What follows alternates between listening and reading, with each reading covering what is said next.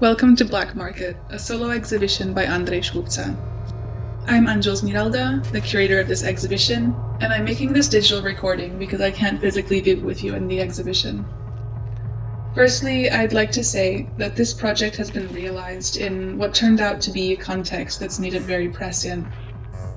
Before the lockdown, working with Škufca on the exhibition, we discussed many aspects of dystopia, science fiction, and contemporary theory that very often navigated predictions of collapse. The future in its very nature is unpredictable, and therefore thinking about it usually puts you in one of two camps, that of utopia or dystopia. The context for this exhibition changed virtually overnight. On the eve of the original opening, something so unimaginable in our previous lives happened on a global level. The questions posed in this exhibition no longer feel as distant as they did before. The uncertain and terrifying future is not an abstract thought, but a moment that feels to be upon us. Škufce's work falls somewhere between the utopian and dystopian. In the exhibition, which is a narrative circuit, you will find a world of futuricity of materials, life, evolution, technology, which all combine to propose possible narratives. Most importantly, they assert not the possibility, but the inevitability of the future. The future is unavoidable, and if we don't embrace it and create it, it will catch us by surprise. In terms of the exhibition, I'll start from the beginning. Black Market is a project that Škufca has been working on for a very long time. It's already taken on several modular iterations. Portions of this project have been presented at Futura's Karlin Studios in Prague and at the GMK in Zagreb.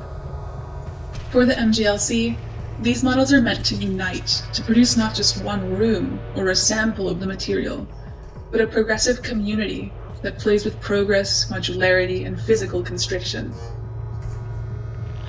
In the first room, you will find a very minimal space with pages of a glossary. I chose to introduce this exhibition with this type of manual or guide as a sort of survival kit of vocabulary to think through the exhibition that follows. This is a list of materials, concepts, and references that build a rough context for the exhibition. For me, as a curator, Škufce's work is interesting in that at first glance it is an extremely global concern. It's tied deeply with the forefront of theory and technology in international research centers. However, there is a distinct lineage that comes directly from Ljubljana, and that follows through with a lot of the local discourse of the city. This is why you will find a format in these entries that often explain a theory as briefly and concisely as possible, and then connect it either with a Slovenian artist or with an artwork that has been prominently exhibited in Ljubljana. This is also a small reference to the family tree of Neue Slowenische Kunst that traced an art historical lineage ending with Erwin, who just happens to be one of Škufce's own references. The MGLC as a setting is also a perfect place for such a project, as it's a reference for the balance between globalism and localism as the seat of the biennial of graphic arts. This glossary in the first room is open-ended and incomplete. Every encyclopedia is incomplete because it's impossible to record everything, and this one is specifically left as just a jot of a couple of notes that I thought were most important, but it's open for you to think as you go through the exhibition of other terms that are missing. It could expand infinitely, finding more and more interesting terms to define. So although, due to the unfortunate circumstances, I'm not able to be physically present at the exhibition, the rooms are meant to be traversed as slowly as possible. Each iteration of the work shows slight changes that contribute to an arching narrative. Pay attention to the reflections, the gloss, and the material that makes these arching forms. A couple of months ago, I sent a series of photographs to Škufca of the famous sculptures of spiders by Louise Bourgeois. Škufca's techno-animals are not recognizably critters, but they represent an amalgamation between animal and machine. Both his and Bourgeois' sculptures inspire a feeling of horror. The sculptures are larger than the human body, and they become a physical cage. The physical constraints border every room, so that they transform from exhibition spaces into escape pods.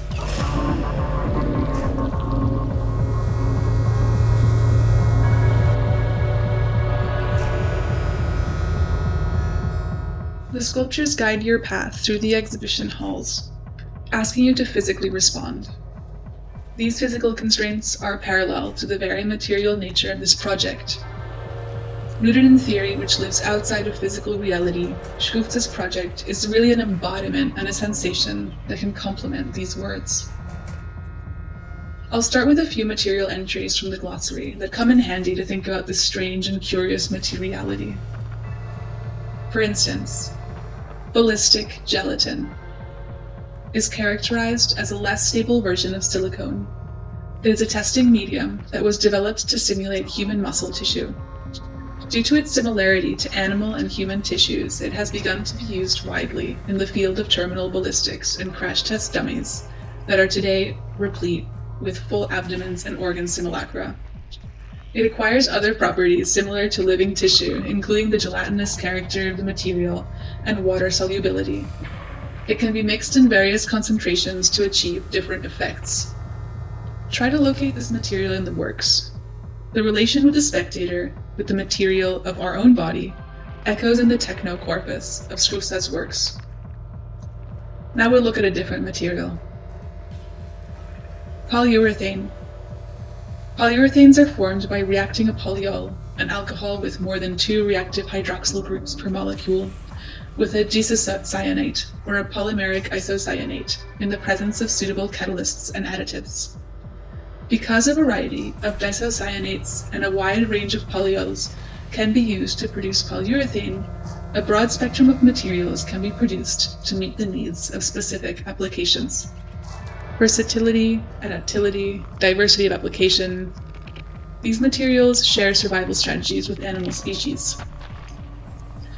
From these material parallels to evolutionary traits, we can jump to scientific theories in entries such as autonomous material systems. It's a form of engineering that is inspired by biological systems. Using cell structures and organic matter's ability to heal, synthetic polymers are being developed to mimic behaviors of living tissues. An example can be microcapillary systems that combat structural problems of aging polymers. Some of the leading causes of engineering failure and obsolescence are due to cracks produced deep within the material in locations that are impossible to monitor.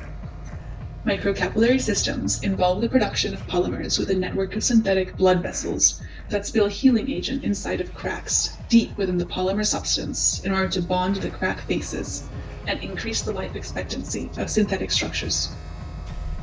This methodology of material research is sometimes termed as biomimicry and attempts to reconstruct organic tissue's ability to self-repair, self-organize, and self-replicate without the need for a project manager. Disciplines like biotech assert that our future is deeply rooted in our past. There are still effects of small genetic traces that we cannot understand about ourselves. But what is clear is that life has an astounding ability to survive even the worst catastrophe. This is how black market lies between fatalism and hope.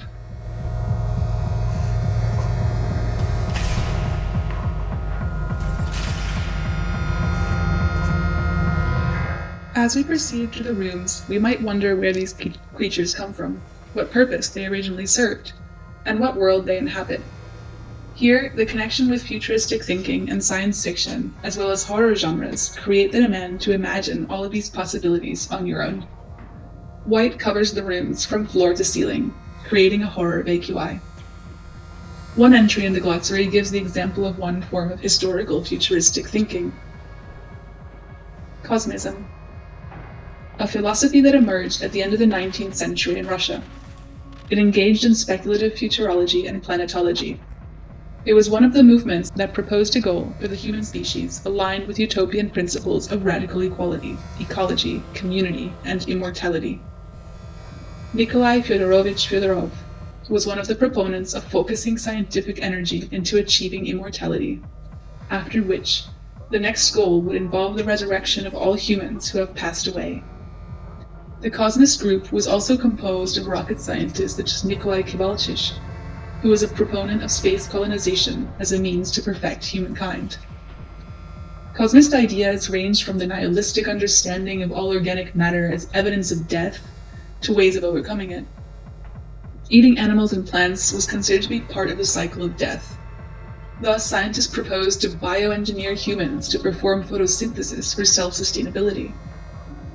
Once all human ancestors had been resuscitated, planets would be adapted to their environmental needs, i.e., one planet would recreate the ancient Egyptian world, while another would recreate the Enlightenment, so that every ancestor would live peacefully in the worlds they once knew. Recently, cosmist ideas have been central in contemporary art discourse.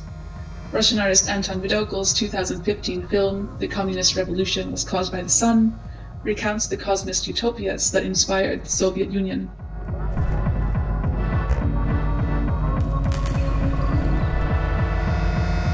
This entry shows how science fiction is connected to reality, how the fictional environments we imagine, the goals that we set, influence our world. Science fiction is also an excellent genre from which criticism can be formed for the present. Problems in current society can be addressed through horror and emotion in order to set up examples of what could occur. Several science fiction writers have been formative in Škufce's thought, and have become recurring references in recent theory. Crash is a novel by J.G. Ballard, published in 1973. It is a written exploration of symphorophilia, which is the symptom of sexual arousal from witnessing a tragedy, such as a car crash, otherwise called car crash sexual fetishism.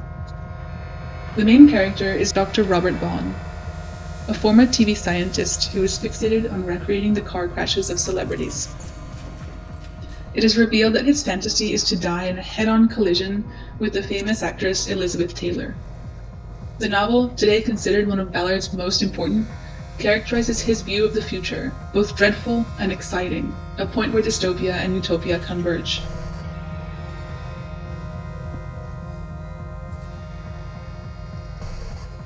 As you reach the last room in the exhibition, you will find the exhibition's catalog. It is full of texts that combine the themes and theories present in the exhibition and add multiple voices from the authors who have contributed. The catalog is an integral part of the exhibition, because theory is an anchor for Škufce's material manifestations. If anything, they serve as a physical alternative to text.